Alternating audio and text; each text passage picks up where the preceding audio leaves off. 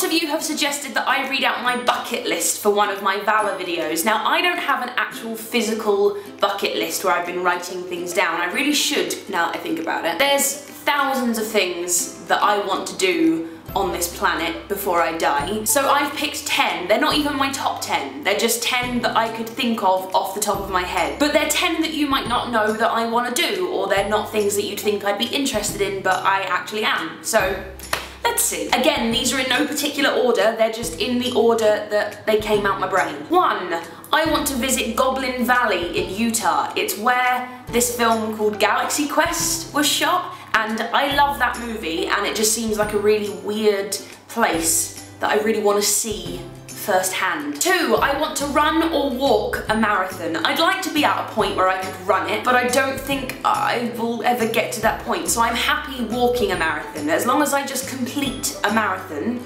I'm happy. I can tick that off my bucket list. 3, I want to trek the Inca Trail. I love the idea of doing that, and it's something that I just really want to see. It's not enough seeing it on TV or in friends' pictures. I actually want to do it and say that I've done it and see the breathtaking views. Oh, that noise is my pizza and my phone going off at the same time. 4, I want to write a novel. I know I've already written a book, but that was non-fiction, so now I want to write a fiction novel. 5, I want to go to Borneo to see the orangutans. I remember there was this program thing at school that you got to sign up for, and you had to dedicate like 6 months to it, and you had to raise like something like £3,000 so you could go to Borneo, and I think it was to work for like 2 or 3 weeks at an orangutan sanctuary, I think. I couldn't do it when I was at school, but ever since I heard about that, I've always wanted to go to Borneo. Now, number 6 might sound like a slightly morbid one, but it's something that I feel like I need to do out of respect for history and the past.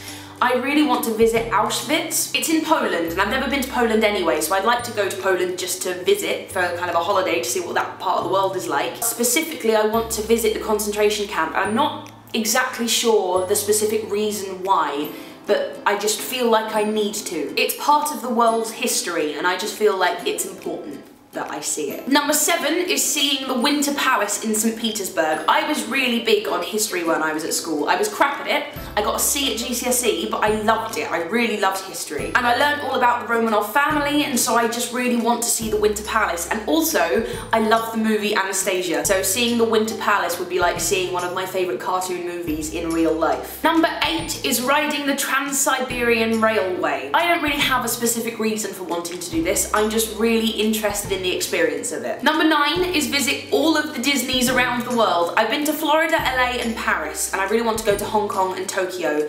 And I think they're opening a Shanghai Disney, if I'm not mistaken. And finally, number 10 is something that I'm trying to do soon, if I get the time. But I really want to visit the Little Mermaid statue in Copenhagen. I think you can also visit Hans Christian Andersen's house, which I would love to do. If you are from Copenhagen and you're watching this, please let me know if there's anything fairy tale-like or Hans Christian Andersen-esque to do in Copenhagen, because if there is, I want to do it. But I have to see that statue. I need to see it. As I said, my bucket list is far longer than just those 10 things. Those were just the 10 that I could think of off the top of my head. So I invite you guys to write in the comments the first 10 things you can think of that would go onto your bucket list. And you're all going to inspire me to add like 400 new things to my bucket list. And remember to keep suggesting things that you want me to talk about in these videos, in the VALA videos. I never know whether I just call them VALA videos or if I have to specifically say VALA.